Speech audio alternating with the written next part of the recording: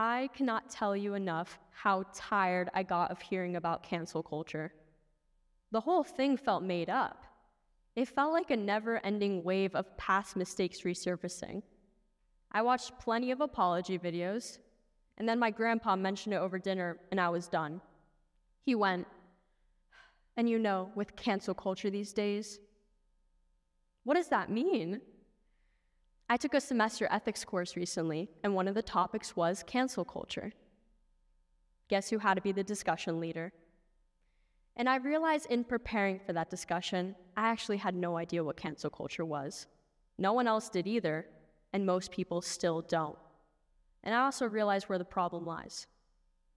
Today, I'd like to talk about the ethics of cancel culture, and more specifically, the ethical principle, accountability, and how it's been misunderstood. In theory, ethics, being a virtuous person, and adhering to moral principles is great, but in practice, not that simple. Ethics is very idealistic in its outcomes, very utopian. It can expect people to follow universal standards or simply strive to be better, which is always easier said than done. This is something I ask myself a lot in applied ethics. What does it matter if the ideal outcome will never be reached? Well, to paraphrase Aristotle, it matters because life is not meant to just be something, but to aspire towards something. I got tired of hearing about cancel culture because everything seemed to be about person after person who got canceled, what they did, their apology, if it was good enough, and the conversation around the implications of cancel culture. The bigger picture has been limited to reactions. In the number of articles I've read discussing cancel culture, a lot of them come up with their own definitions, from vague to the extreme. Here are some good ones. The lesson here is cancel culture is misunderstood and has thus lost its intention in the application. A little lost in translation moment for social media. After further research, I've come to define cancel culture as the mass withdrawal of support in an effort to deplatform. Deplatforming is removing or banning an individual or company from their mass reach communication medium, for example, social media platforms like Instagram or YouTube. And the effort to deplatform is an effort to remove the power of influence and communication. But other definitions look at cancel culture solely as canceling someone, not something, even though businesses have been canceled. There was a New York Times article in late 2019 that clearly displays this misunderstanding, titled "Tales from the Teenage Cancel Culture." One of the teens in the article said she canceled a boy in her class for playing an R. Kelly song. She had just watched the documentary Surviving R. Kelly and said the boy wouldn't change the song, so she canceled him. But canceling is the withdrawal of support by a large number of people. This type of misunderstanding can be harmful to our relationships, especially when they're just being formed. It's important to have clear definitions and understanding, otherwise these words do more harm than good. This brings me to accountability. It has been perceived as the foundation of cancel culture. Some even consider cancel culture accountability culture. Throwing around words that are not interchangeable has led to a misconception of accountability. To understand this topic, we must begin with the individual. It begins with the ethical statement, "What's right," demonstrates the type of person I am and who I want to become. Aristotle emphasized under this idea of what's right that you're not automatically a virtuous person. Morals don't come by nature, but by habit. We learn by action, and each action doesn't define you, but your growth does. Life is about becoming and aspiring towards something. So, if you hold yourself accountable once and never again, it doesn't make you a virtuous person. Our habitual actions define us. Cancel culture has become a knee-jerk reaction that is harmful to growth. It doesn't promote learning and development. It can alienate people. And it's like that scene from Matilda. I'm smart, you're dumb, I'm big, you're little, I'm right, you're wrong, and there's nothing you can do about it. Now, there have been two main arguments for and against cancel culture. One calls it accountability, while the other calls it a threat to free speech. Both of these arguments are imperfect, but most importantly, neither address the depth of this issue. Holding someone accountable and canceling someone are not interchangeable, but also not always mutually exclusive. And that is where the confusion stems from. There are those who have been canceled and also held accountable in a court of law. They have faced legal repercussions while others have not.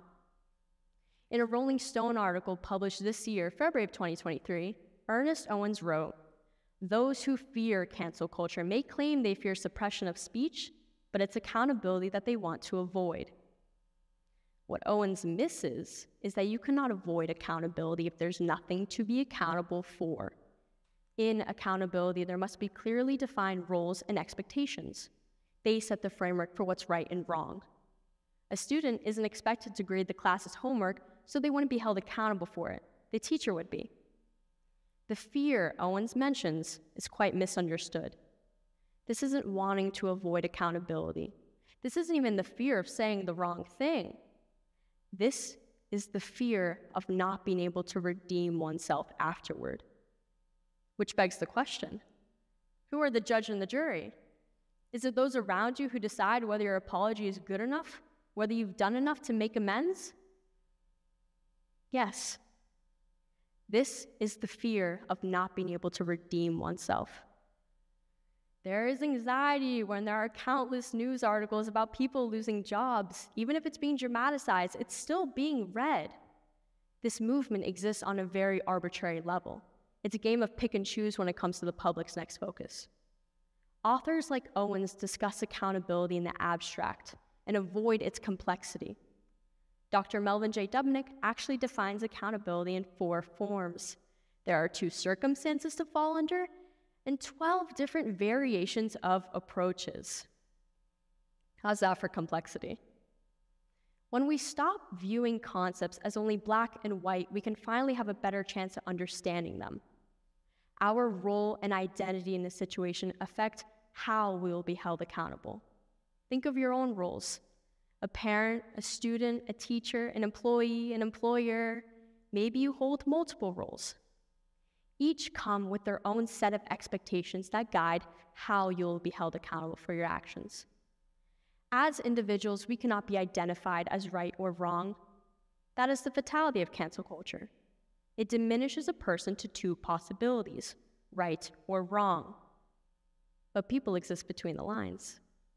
Where our emotions may clash with our morals, our opinions may change over time or strengthen. We may grow up in one community with a set of values that we no longer align with as we age. Speaking of community, we're individuals, but we make communities. We have book clubs, support groups, neighborhoods, families. This is another way to look at what's right. It's the ethical statement, what's right is what serves the common good. It's important to note that the common good cannot exist if no one benefits from it. So, where is the common good in cancel culture? Where do we benefit from it? Well, there are more fear responses than we realize.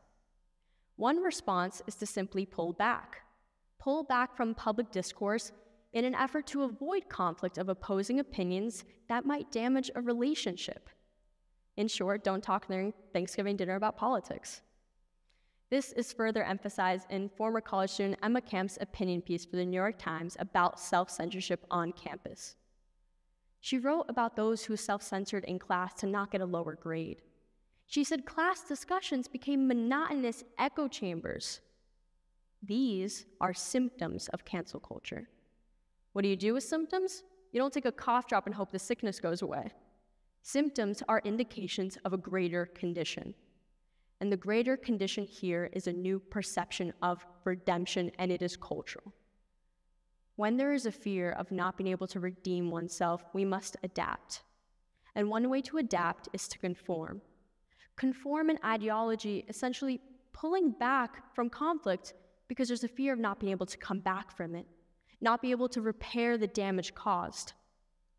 This pulling back creates the monotonous echo chambers where there is no discussion or conflict, there's only agreement, conformity.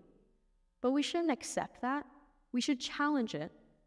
Change doesn't happen when people are comfortable, and change can be an indication of growth. There is a common good in having a diversity of thought. We benefit from it. If there is anxiety present from expressing opposition, then we can no longer hold authentic conversations. A letter on justice and open debate, or the Harper's Letter, was written in July of 2020 to address the self-censorship symptom. It was signed by 153 notable people in academia and the media, such as Margaret Atwood and J.K. Rowling. It discusses the new intolerance of opposing views, the increased risk aversion of writers and journalists in fear of losing their jobs, and the resulting ideological conformity. And it faced immediate criticism. The reactions talked mostly about those who signed it, including J.K. Rowling's involvement. I read the letter just last year, and I'd like to read the last 2 lines to you. We need to preserve the possibility of good faith disagreement without dire professional consequences. If we won't defend the very thing on which our work depends, then we shouldn't expect the public or the state to defend it for us. The Harper's Letter received negative reactions because cancel culture is understood at such a surface level, only looking at canceling people, influencers, or celebrities as though it's entertainment. But the implications of cancel culture is the bigger picture. This new perception of redemption as something unattainable can be damaging to a community. It affects the individuals within the community and how they interact with others. This isn't limited to life online, but our physical reality. We as people exist between the lines where we'll never be only right or wrong, and that fact needs to be embraced in its entirety. The human condition of emotion guarantees mistakes will be made out of pure emotional reactions. It's why when a villain's origin story gets a movie, you gain sympathy for them. They become more than villains. They become people with motives, desires, and dreams. I know I cried during Maleficent much more than I did in Sleeping Beauty.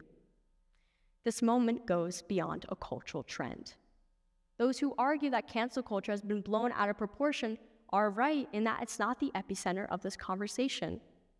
Both accountability and alienation have consequences for the person in question, but accountability provides the opportunity to seek redemption. Alienation does not. Alienation in cancel culture does not equate to holding a person accountable for their actions.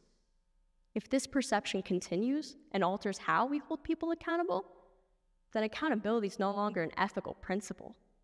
It's a principle in the first place because it defends our moral judgments of what's right and wrong, and it doesn't depend on one's subjective viewpoint. Accountability doesn't rely on the court of public opinion like cancel culture does. The two must not be confused.